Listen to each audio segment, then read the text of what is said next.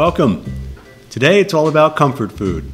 We're off to an upscale diner serving classic American dishes. In the 1970s, the movie American Graffiti premiered, and the series Happy Days debuted soon after. This sparked a retro flashback craze and the resurgence in popularity of the 1950s period diners. Our destination today embodies the next stage of diner evolution, an upscale version of those retro diners that were all the craze in the 70s. They refer to themselves as twisted farm food, but one look at their offerings and you'll think you're looking at the contents of a gourmet magazine. Maybe a better term would be an elevated farmhouse-style gastropub. Hash House A Go-Go has long been a favorite of Las Vegas locals, and it's easy to see why. Such iconic dishes such as chicken and waffles are served in enormous portions and beautifully plated. Brunch is served from opening to closing every day. Today, we're taking you on a tour and giving you our honest opinion. We started with a few drinks. The lemonade, probably one of the best I've had in a while in a restaurant. Fresh squeezed lemon, sugar, and water. Nothing more added. Just the way it should be. You can order it many different ways here with other flavored syrups, but I liked it straight up with just a lemon. The Deep Eddy Sunrise comes in a Hash House A Go-Go glass, and you get to keep it as a souvenir. It has vodka, orange juice, and grenadine, so it was like a tequila sunrise but with vodka. They have a huge variety of drinks to choose from. The orange juice tastes fresh squeezed, and the grenadine adds a nice sweetness. It could have been a bit stronger, but it definitely hit the spot. Garnished with a lime and cherry on top, all in all, quite a refreshing beverage. I enjoyed it. Look at this. Talk about picture-perfect waffles. This is probably one of their most famous dishes, and for which they're best known. Crispy on the outside and light on the inside, not at all greasy. Infused with huge pieces of bacon and beautifully layered, then topped with sage, fried chicken breasts, and lovingly adorned with fried leeks. Finally, a monstrous sharp steak knife barbarically stabbed into the top to keep them from keeling over. I love the fried leeks also. They give it a surprise texture and bite that chicken and waffles don't usually have. It's probably my favorite part of this dish. I also love the bacon in the waffles. It keeps its integrity and remains crunchy in the batter. You can tell they use really good quality bacon. The sage in the chicken coating adds a nice flavor, but the chicken itself was a little under-seasoned, I felt. It lacked salt, but tasted good eaten with the waffles. I was known in my restaurant for making amazing fried chicken that was always tender, flavorful, and juicy. It was due to brining it overnight. I think brining would have brought this dish to another level. The chicken on its own is good, but not the best fried chicken I've tasted, nor is it life-altering. Would I get this dish again? Absolutely. I don't mean to sound so cynical. It was really great and the flavors worked in harmony with each other very well. And what a visually stunning presentation. It's like a Dexter episode where the victim this week is Carmen Miranda. On camera, it may be hard to tell the serving size, so $24 may seem like a lot, but in reality, they are huge, shareable portions. I can see this dish easily feeding two. The French toast is also a delightful treat, packed with flavor. If you're a cinnamon addict as I am, you're going to love it. The milk bread, as they call it, or milk toast, is thick and crunchy on the outside and moist on the inside. It's not too eggy or dry, just perfectly dredged in a little egg, then fried to a buttery crispness. Texture is really as important as flavor to me when it comes to French toast, and this is really well prepared. Just enough egg batter to make it the consistency of custard without being overpowering or soggy.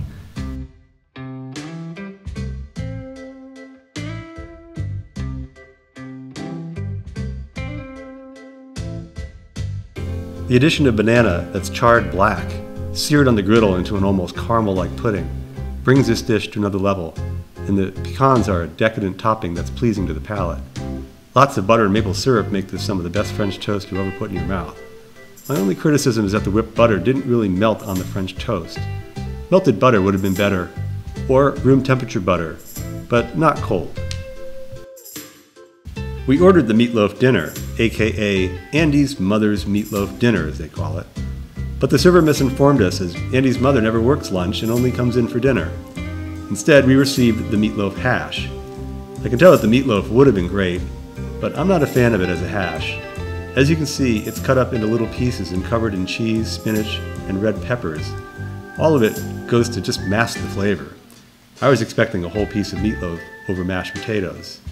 This is more of a breakfast dish in my opinion, and I have to say I don't care for meatloaf in a hash.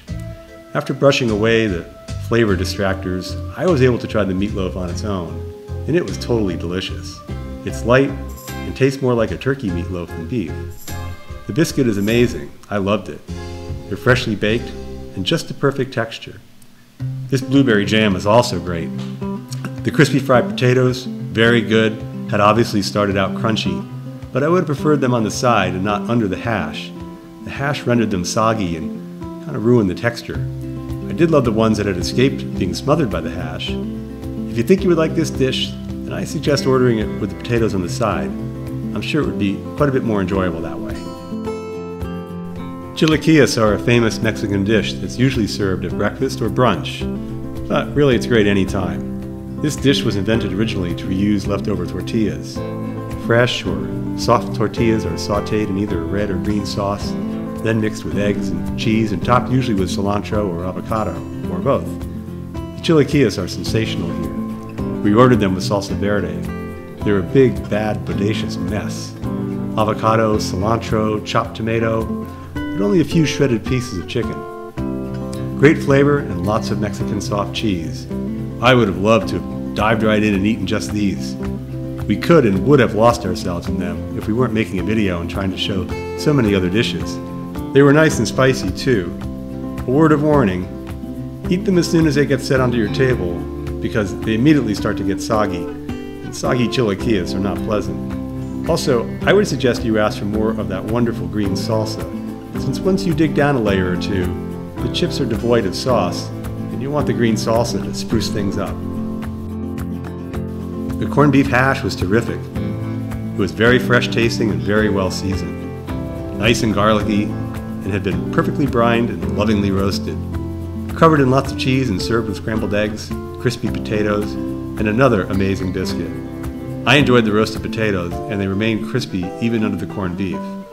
The eggs were the one thing that could have been improved on. We asked for them over easy, but they came out scrambled. They were very dry and overcooked to the point they were hard to swallow. I would have preferred for them to be fried or cooked quite a bit less than they were. And now the surprise of the day. The Caesar salad is magnificent, and I highly recommend it. A classic Caesar as you find in a fine restaurant, mixed tableside.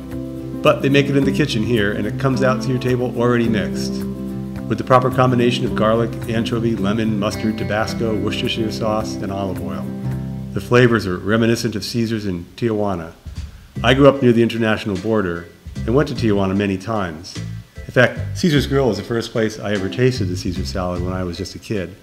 I fell in love with it then and there, and it's always been my favorite salad. We had the small Caesar, but when I return to Hash House A Go-Go, I'm going to order the big ol' Caesar and make sure they put on the polenta croutons and Parmesan crisps, since ours came without them. I now love polenta croutons. I was introduced to them at Buddy V's. They have great ones. And if you love a good Caesar salad, check out our Buddy V's video. The fish and chips were also a very pleasant surprise. I didn't expect them to be so good. The batter's not a thick, traditional English beer batter, but rather a lighter, crispier version of an Americanized fish and chips coating. This diner-style fish and chips was so fresh you can taste the ocean in it. The fish is not overcooked, but lovingly fried to perfection and expertly seasoned with just enough salt to make it delicious on its own. The tartar sauce was outstanding, one of the best I've ever tasted. I loved the fries. They were nothing short of spectacular. Crispy on the outside, not greasy, and very seasoned with some sort of coating that gave them an extra crunchy exterior. As you probably know by now, I have a chili addiction, so I always mix a little hot sauce with my ketchup. I'm not a huge fan of coleslaw, but this coleslaw is in a league of its own. I devoured it, which I never do.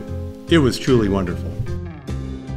Hash House A Go-Go is clearly a cut above the typical diner, both in taste and aesthetics.